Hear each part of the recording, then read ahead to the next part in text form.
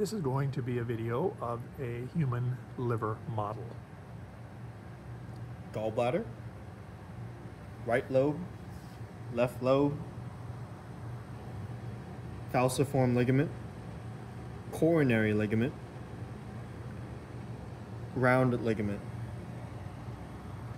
Here's an inferior view of the liver. Gallbladder, cystic duct, left hepatic bile duct, right hepatic bile duct, common hepatic duct, common bile duct, hepatic portal vein, hepatic artery, and all three of these are the hepatic triad. Right lobe, left lobe, quadrate lobe, caudate lobe, caudate lobe,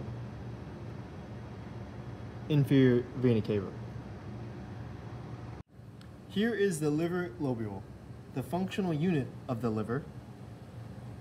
We will first start off with the hepatic triad. The first part of the hepatic triad will be the hepatic portal vein. Then we will go into the branch of the hepatic artery.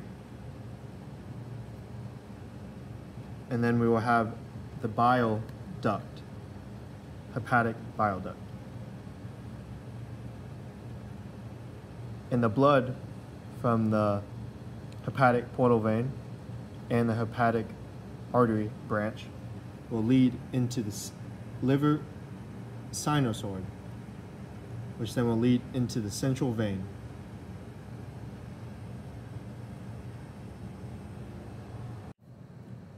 We have bile running parallel to the liver sinusoids through the hepatocytes going to the hepatic bile duct.